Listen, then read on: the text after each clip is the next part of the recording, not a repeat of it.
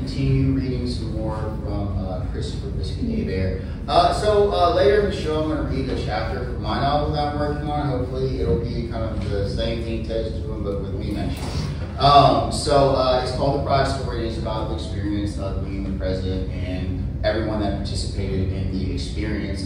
So it's not a straight autobiographical story. It's based on true events. But my novel actually opens up with this poem from Biscuit called When I Look Into the Rainbow, I See. When I look into the rainbow, I see blues like the sky and greens like grass to grow. When I look into the rainbow, I see yellows like the sun that gives me the vitamins that my skin needs.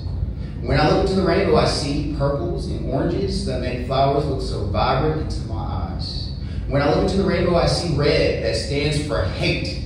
The same hate. That is why a lot of us can't marry the person that we love with all of our hearts. Isn't red supposed to mean love? Red hate, just because I love someone in my own sex. I also see hate in my own gay community. Who cares if I can't wear the latest fashion because of money that I don't have? It should be what is in my heart.